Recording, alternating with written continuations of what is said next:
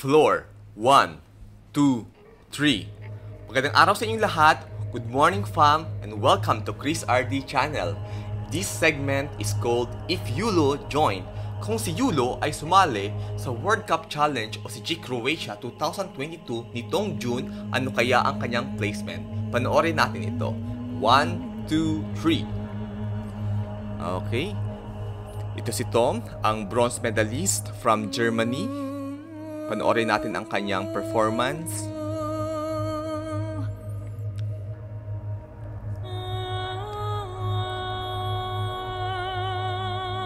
Yun. Ay, medyo may may mahis point kaya yung pag umapak ka doon sa may line. Nice. Nice double pike turns. Pero hindi ganun kabilis at kataas yung mga turns niya. Cool. 3.5 plus 2.5.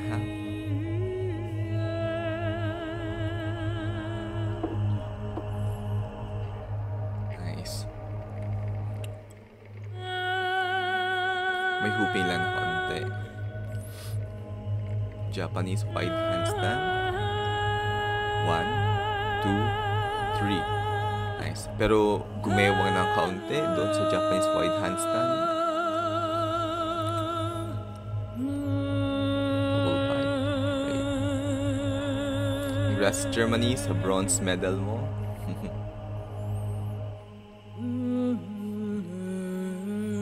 Score is 14.033. Not good for a Olympic gold medal. Ang silver naman dito si Adim Asil from Turkey.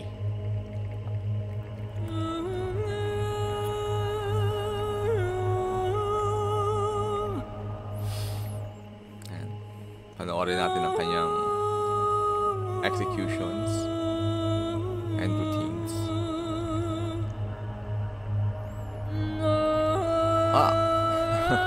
Mutik na. Medyo mabilis din si Adil umikot sa ere.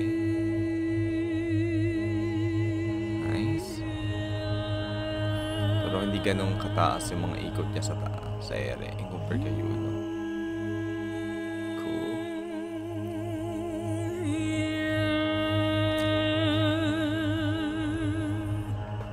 Ito, superhuman. Galing. Taas.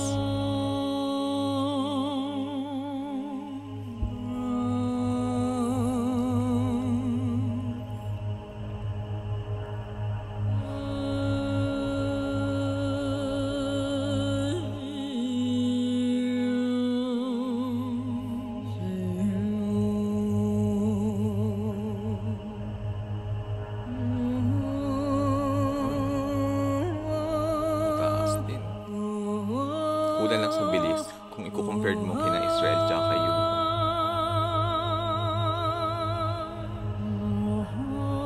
Wait. Matinding kalaban din to sa floor pero not as good as Israel and YULO. 14.533 final score niya.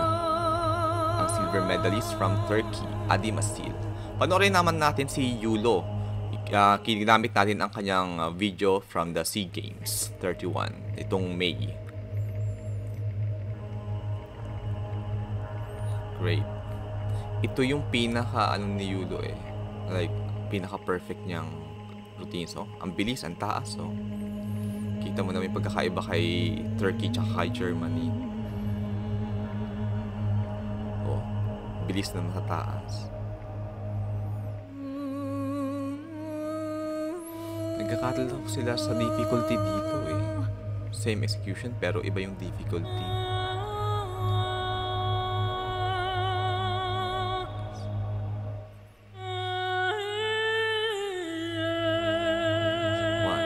Perfect yung lines. Steady talaga during the Japanese wide handstand.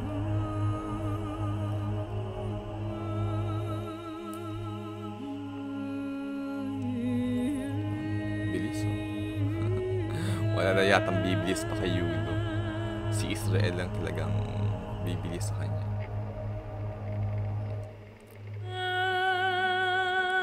Great.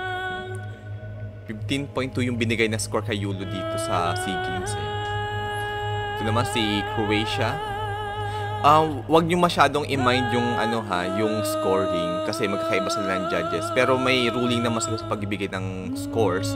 Pero kung normal na individual, makikita mo naman sa mata yung yung performance sa kung tama ang mga lines, mas mabilis, mas mataas ang mga ikot. Makakompare mo talaga sila Wag mo lang i-compare yung mga score. Pero kung may difference man doon, kaunti lang. Panoorin si Croatia. Great. Home country. Mataas yung kanyang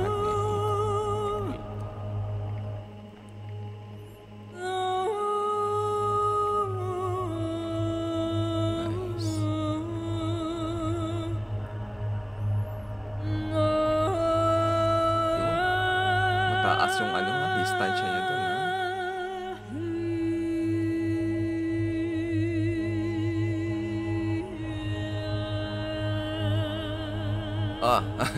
Mga gewang hindi malinis yung Japanese wide handstand niya. May yun, hindi ganun kataas yung execution score to.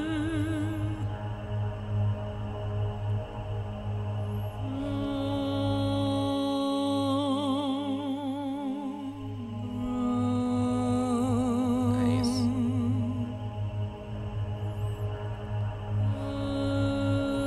Magaling din siya.